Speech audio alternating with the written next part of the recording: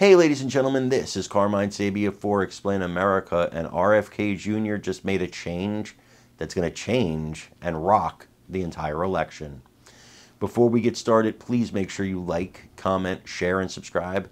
Those little things really help us out and they help our channel continue to grow. And if you're not watching us on YouTube, please do that. The address is right there in the lower right hand corner. It's youtube.com/@explainamerica. Go there, hit subscribe for free, and give the assist to conservative media.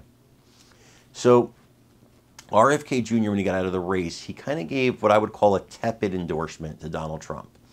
He said, I'm just suspending my campaign, which is normal. He's got campaign bills to pay, so you don't end it, you suspend it.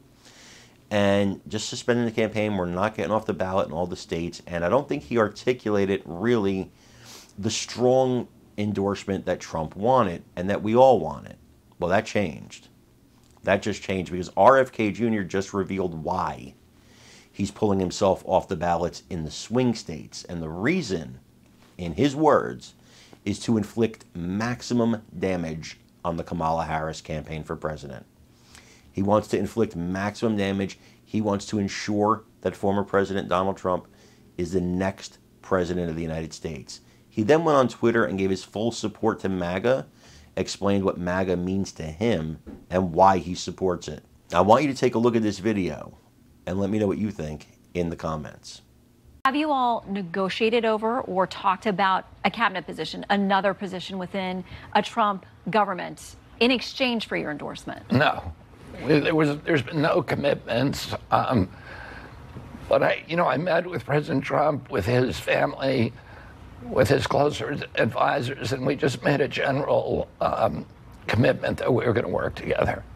What about the states where you're trying to get off of a number of swing state ballots to say, I'm going to stay on a number of state ballots, but in these swing states, I'm going to try to withdraw myself and ask my supporters, or at least you're telling them, think about supporting President Trump. Did you negotiate over which states you would try to withdraw from? Yeah, we all knew which states they were. There basically is 10 swing states where my presence in the race would have helped Vice President Harris and would have harmed President Trump. So I'm going to get off the ballot in those states, and then we're going to stay on the ballot in 30 states. And, I'm encouraging people to vote for me in those states. Those are states where the votes, they're either all red or all blue states, where their votes are not going to change the outcome of the race. But in the states where I would have been a spoiler, I'm going to get out.